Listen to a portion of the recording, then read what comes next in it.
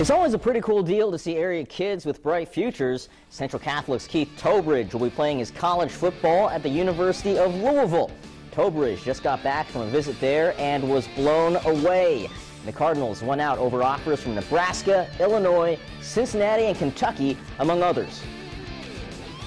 The stadium is great. It's not a far distance from home. It's about 4 hours away, and you know I like the Central fans like to come to see Central players play. So that's gonna be a good thing for them to make the trip down there and come see me play. Yeah, I've been crying all day. Every time I talk about it at work, it's phenomenal. You got a kid who, at that magnitude, that can control himself, that can speak well. And when we went to visit, I sat back. I didn't say nothing, and I mean, everything went real well.